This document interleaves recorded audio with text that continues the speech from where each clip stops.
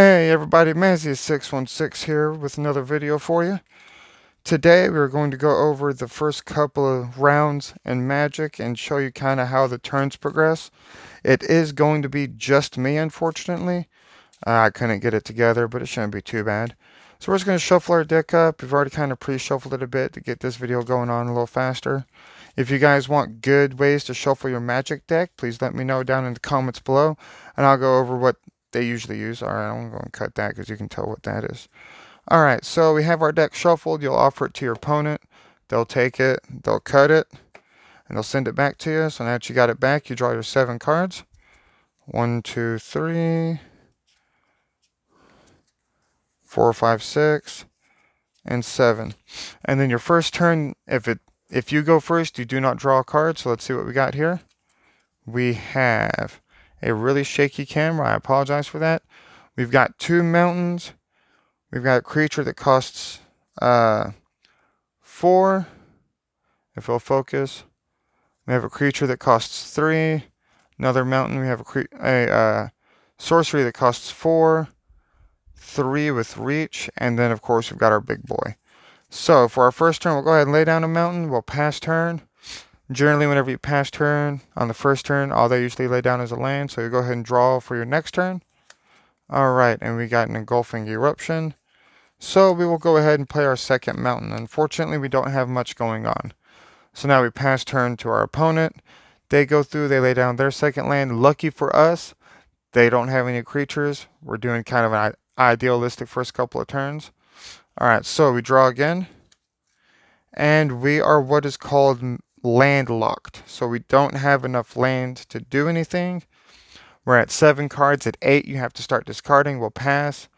They don't have anything either. Lucky us. They play a couple of sorceries to maybe do damage to us. So we'll take our life meter down from 20. We'll say they burned us for 3, just so there's some action. Alright, our next turn, we have an Infuriate. Still not working much, so we wait. Now that we have this many cards in our hand, we gotta discard one, so we'll discard Engulfing Eruption, and that's what's called your graveyard. That's where cards go after you use them. Their turn, our turn, we draw. Finally, we get another mountain, and now we can play our first creature. So our first creature is going to be a Goblin Smuggler. If you look at him, he costs 3 total mana. If it'll focus, there we go. Costs 3 total mana. He's got haste. So as soon as he hits the ground, he can go. And then he's got a tap ability, that sign right there. That little U-turn sign means tap. So another target creature with power 2 or less can't be blocked this turn. So we're not going to tap him for his effect, but we are going to summon him. So you tap your 3 land, and you summon your Goblin Smuggler. And then to declare an attack, you will tap him and say, I'm attacking you with Goblin Smuggler. They will decide whether or not to defend. In this case, they don't defend, so we'll have their life over here. So it's down to 18. Alright, it's their turn. They do what they need to do. We're going to be lucky. They didn't get anything. It's our turn. So whenever you begin your turn and you've actually done something in the previous turn, the very first thing you do is you untap everything you have that can be untapped. So you go back to having your 3 mountains available, your creatures available, and then you draw. If you draw before you do that, you can no longer untap it once you've started your turn. So we're going to look through here, see if we have anything good that we can use. We have a Nimble Bird sticker, so we're going to say that we're playing against a white deck with angels or another dragon deck with flyers. So what we're going to do here is he's only 3 mana to cast, as you can tell from here. 2 and a mountain. He's a 2/3 with reach, which means he can block flying creatures. A lot of angels can block. So we tap our 3 land. We play our Nimble Bird sticker, and then we'll go ahead and enter our battle phase, and we will attack with Goblin Smuggler. They don't do anything. They take another 2 damage. Boop, boop, they're down to 16. I'll go ahead and move that so you can see. Alright, from there we end our turn. It goes to your opponent. Your opponent casts a sorcery like Lightning Shock or something like that, and they take out our 1 with reach. So he goes to the graveyard. They attack us because we have no defenders with a 2/2, so we'll go down to 15. All right, they will end their turn. They'll pass it to us. Upkeep. Then you draw. Whenever you draw, you get a mountain. So main phase 1, I will lay down a mountain. This is where we're going to change things up a bit. Say they have a creature out that's 3/3. It's bigger than us.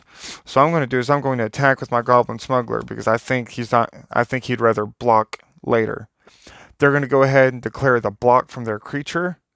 Lucky for us, we have this nifty little instant that says Infuriate. So as you can see right here, too far, right there, it's 1 mana to cast. So you cast your 1 mana. You play Infuriate because it's an instant. It can be played at any time other than the main phase 1 and 2. So we have our instant. We bump our creature up to a 5/4 due to its effect. So we're going to go ahead and look at this effect real quick. One glorious artwork. Isn't that pretty? All right, as you can see, it says target creature gets +3/+2 until end of turn. So what you're going to compare that to on here so that we kind of have an idea of how to compare the cards. You add it exactly how it looks. So the +3 goes to power and the +2 goes to toughness. So he went from a 2/2 to a 5/4. So he's attacking. He easily gets over the opponent. Their card is destroyed. Now we go into what's called main phase 2 because I have this creature here that only costs 2 mana to summon. It's a Goblin Assailant. It's an easy 2/2 to get out for only 2 mana, and he's a Goblin Warrior. And honestly, some of the Goblin artwork looks really good. Now, we can look through and really have some fun, but we don't. We could have saved that instant for next turn if we needed to.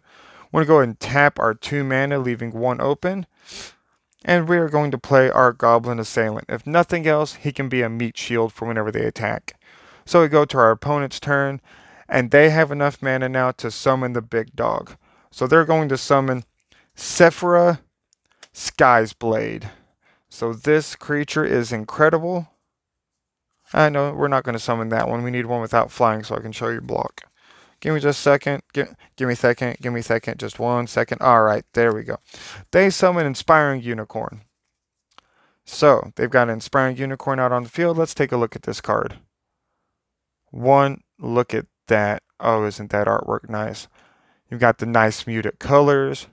We can get some light on it by dropping it down a little bit. So as you can see here, it's a creature unicorn. Whenever it attacks, creatures you control get +1/+1 till end of turn. This will be very important from the fact that this is a 2/2. Now, notice Inspiring Unicorn is a creature, so every single time this card attacks, it gets +1/+1. So Inspiring Unicorn declares the attack. It's a 3/3 now. I'm going to block with my Goblin Assailant, and this is how everything's going to match up if I can get these two off the mat. Give me a second. Oop, reaching far. All right, so as they clash, we're going to go ahead and kind of stack them.